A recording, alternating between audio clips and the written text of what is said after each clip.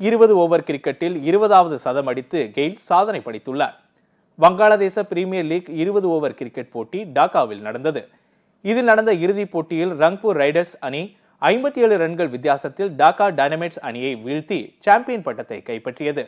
இந்த போட்டியில் ரங்பூர் ரைடர்ஸ் அணியில் இடம் பிடித்து ஆடிய வெஸ்ட் இண்டீஸ் அணியின் அதிரடி ஆட்டக்காரர் கிறிஸ் கெயில் 69 பந்துகளில் 5 பவுண்டரி 18 சிக்ஸருடன் 146 ரன்கள் எடுத்து ஆட்டம் இழக்காமல் இருந்தார்.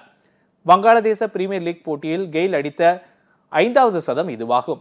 ஒட்டுமொத்த 20 ஓவர் போட்டியில் கெயில் விளாசிய 20வது சதம் இதுவாகும். இதன் மூலம் 20 ஓவர் போட்டியில் 20 சதம் அடித்த முதல் வீரர் என்ற சிறப்பை கெயில் பெற்றுள்ளார். அத்துடன் அவர் ஒரு ஆட்டத்தில் அதிக சிக்ஸர் அடித்த வீரர் என்ற சாதனையையும் படைத்துள்ளார்.